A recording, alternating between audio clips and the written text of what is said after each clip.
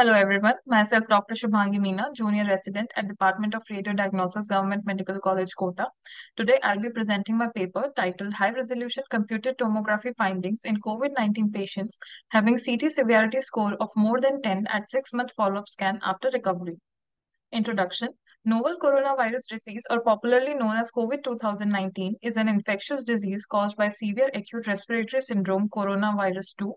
HRCT plays a crucial role in the diagnosis and follow-up of patients with COVID-19 pneumonia. Numerous studies have documented radiographic changes in the acute course of COVID-19, which range from mild to severe cases. Recent publications have found that approximately 94% of hospitalized patients have persistent lung parenchymal findings on the discharge CT scans. In addition, a study conducted by Liu et al. Reported that lung opacities in 53% of patients with mild COVID-19 resolved with no adverse sequelae within 3 weeks after discharge. Data from previous coronavirus infections, that is, severe acute respiratory syndrome and Middle East respiratory syndrome, suggest that there may be substantial fibrotic consequences in patients with COVID-19.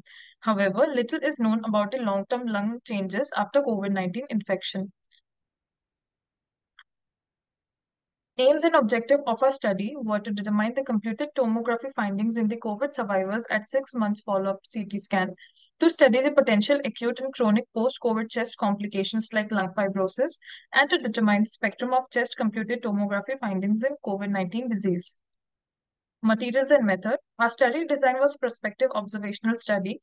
The duration of study was of 1 year, starting from January 1, 2022 to December 31, 2022. Study population comprised of all the patients referred to Department of Radiodiagnosis for follow-up CT scan after COVID-2019 infection, positive report on RT-PCR and/or rapid antigen test 6 months back in Government Medical College and Associated Group of Hospitals, Kota, after obtaining informed written consent.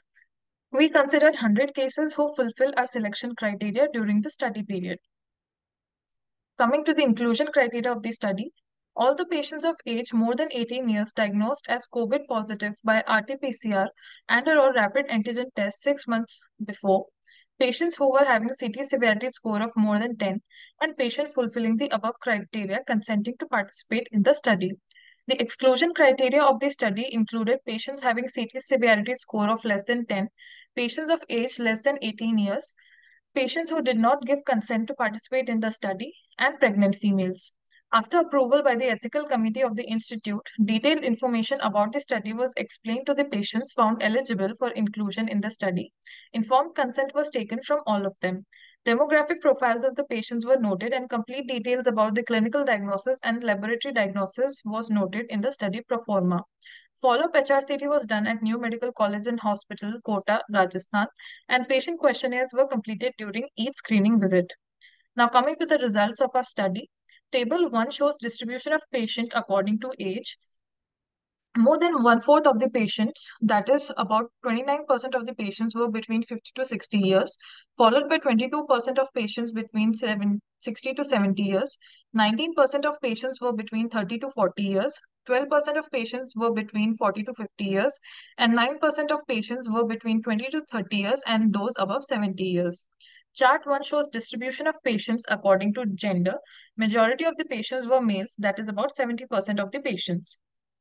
Chart 2 shows the distribution of patients according to mechanical ventilation requirement during COVID infection.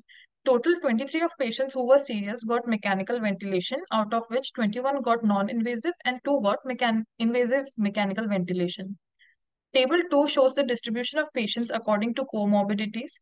11% of the patients had diabetes, 34% of the patient had hypertension, 26% of patient had acute respiratory distress syndrome before COVID-19 infection, and 16% of patient had other respiratory problems. Table 3 shows the distribution of patients according to spectrum of chest CT findings at 6 months follow-up scan. Ground glass opacities was found in 72% of the patients, followed by traction bronchiectasis, septal thickening, and reticulations in 30% of the patients. Consolidation was seen in about 10% of cases. Pleural effusion was seen in about 12% of the patients, and 11% of patients showed mediastinal lymphadenopathy.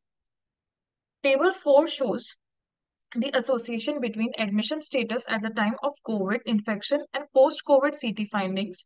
29 out of 100 patients who were hospitalized had traction bronchiectasis, reticulation, and septal thickening in their follow-up CT scans. 4 patients were having honeycombing and 1 had reverse halo sign. Table 5 shows the association between mechanical ventilation required during COVID infection and post-COVID CT findings. Total of 21 patients were on non-invasive mechanical ventilation, out of which 19 patients showed traction bronchiectasis, reticulations, and septal thickening in their follow-up CT scan. 3 patients were having honeycombing and 1 patient showed reverse halo sign.